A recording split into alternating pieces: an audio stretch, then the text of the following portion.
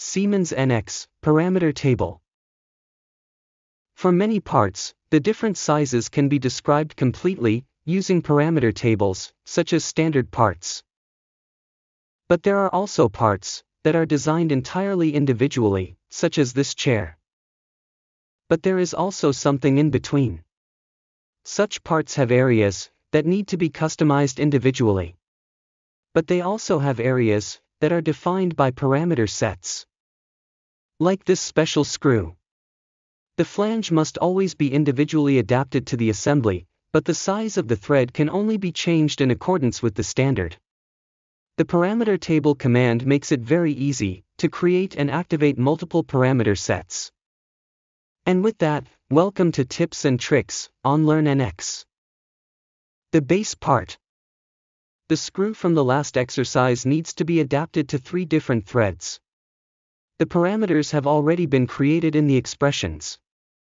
To avoid having to change all parameters one by one, a parameter table is created. This can then be used to activate the various sizes. Create parameter table. Start the parameter tables command and create a new spreadsheet.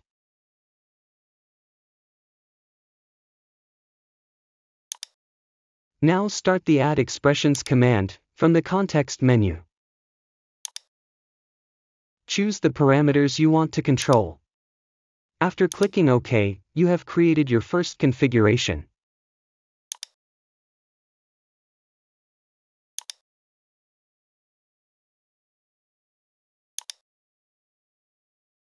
You can now give the table a name. And also give the first configuration a descriptive name.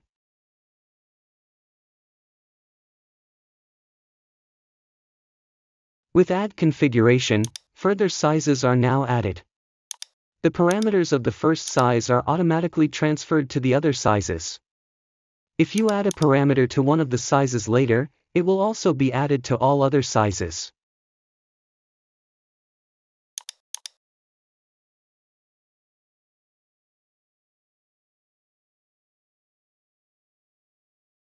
With Edit, you can change the values for each size. However, it is easier to use Edit All, as this gives you an overview of all sizes. The desired values are now entered. With Activate, the parameter sets can be applied.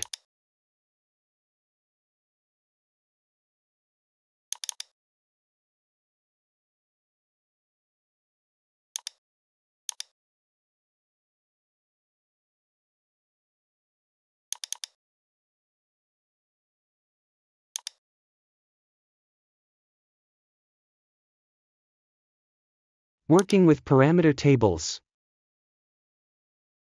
If one of the sizes is activated, the expressions are locked.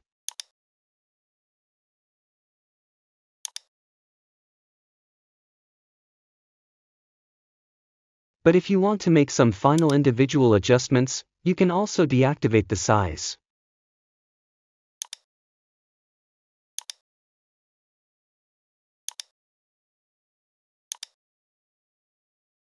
The values of the last selected size remain set, but can now be adjusted individually again.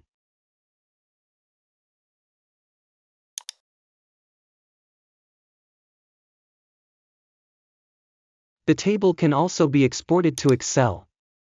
This is useful if you want to copy and paste values from a catalog.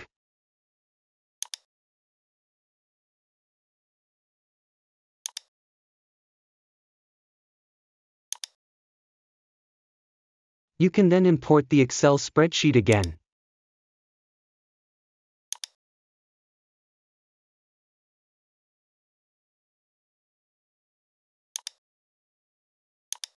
Conclusion.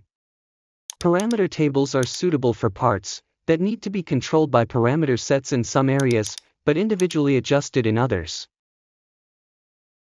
If no further individual changes are necessary, I recommend the Part Families command, which you can use to create parts and assemblies, also controlled via tables. You can find a complete course on this topic at LearnNX.